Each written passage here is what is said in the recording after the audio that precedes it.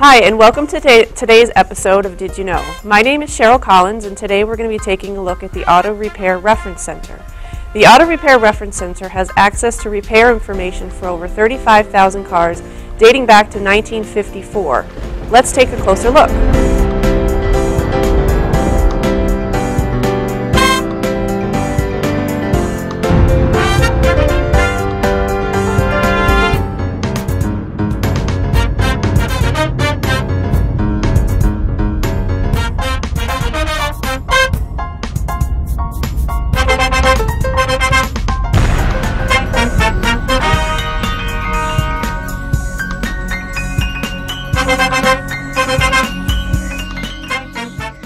After logging into the Auto Repair Reference Center, it's going to bring you to the database's home page. And the primary focus of this database is to find auto repair information for your particular make and model of your car. And you can see here that there's a very simple pull-down menu to choose the year, make, and model of the car you're interested in. There are other features of the database as well that we'll click into after. You can see them down here on the bottom, and they're also up here in text version up on the top. So we'll take a closer look at those in a minute. Getting into the primary focus of this database, we'll just select a car. You can see that the years do go back quite a ways. This will scroll down. It just goes beyond my screen there. So we'll choose 2006. All the makes, models that were made in the year 2006 will come up in this particular menu, so we'll choose Honda. And then the models also are specific to the make of the car, so all the Honda models that are there do come up. So we'll choose the CR-V. And then once you're into the make and model of your car, it'll also bring up the submodels, if applicable. So here we've got the LX, SE, and the EX models of the car. So once you click Select, it'll take you into the specific information that is available for your car. And you can see it narrows it out, or it broadens it out into these specific categories of repair. Repair information, some bulletins that might be for technical services on your car, wiring diagrams, which is kind of a unique feature for this database. Also maintenance intervals. It'll give you a full list of scheduled maintenance needs for your car, things like oil changes, tire rotations, and things like that. Also some specifications for your car, labor times, and then of course diagnostic information. So just to get into something basic to show you what it does, you click on repair information, and then it brings it out into this index-based searching capability here on the side. So it starts off with some very general precautions, but then it breaks it down into the different categories having to do with repair for your car. So looking at brakes, brings it out into general brake information and then parking brake information. And 16 subcategories within that category, and your need should be, hopefully will be in one of these subcategories here.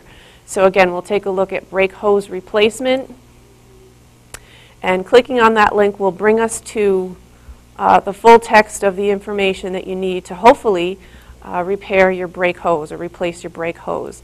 And you can see that most of the pages do include diagrams whenever applicable.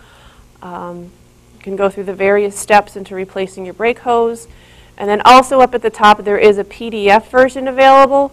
So if you click on that download PDF link right on the top of the page, it opens it up into an Adobe file, which is very simple to print from there. And that's where a lot of the folks who are using this database find the strength, is that you can take just the pages you need and print those and not have to worry about photocopying from the big large books we have.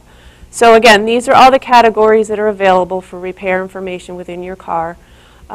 Your make and model information remains at the top. There is an option to change vehicle as well, so if you wanted to look up your husband or wife's car, you have that opportunity to bring you right back to this home screen and start again.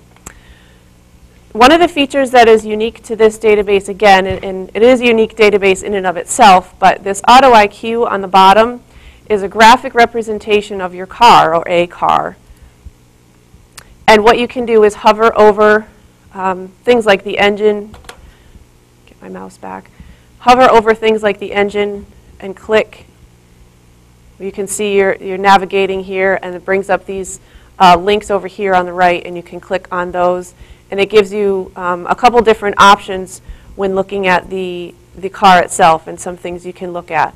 So it's, as I said, if you have no car knowledge, much like myself, this is helpful in understanding the different components of your car.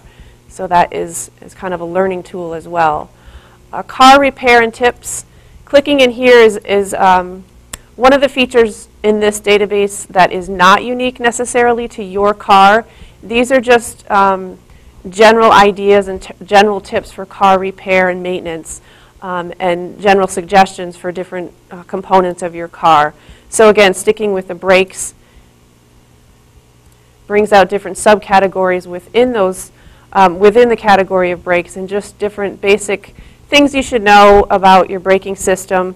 The page scrolls are here on the right. It also, again, provides some graphics, if applicable, and some pictures, live pictures as well, not just diagrams.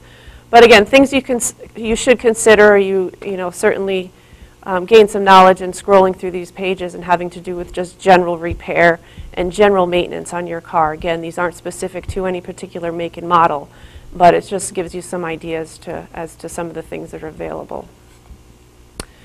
Another one of the features of this particular car repair database is this troubleshooting guide over here. And this is more of an in-depth look at some basic troubleshooting on your car. So again, the original components of the database are over here in terms of engine repair, brake systems, climate control, and things like that. Clicking on them again will bring you into this basic layout where your page scrolls are over here on the right. And different things, different problems you may encounter with your car, and things you might want to consider before taking it to a repair, or maybe looking further, deeper into this database and getting the repair information yourself. So certainly things to consider when you're troubleshooting a sound or a rattle in your car. Certainly something to consider when you're trying to troubleshoot by yourself. So again, it's a very simple database to use. As I said, there's not many options up top, but they do take you to very specific tips and tricks that you should consider when looking at car repair information. Thank you for watching today's episode of Did You Know? As always, if you have any questions, feel free to give us a call at the reference desk, 860-763-7511, or you can email me directly at cbcollins@enfield.org. Thank you for watching.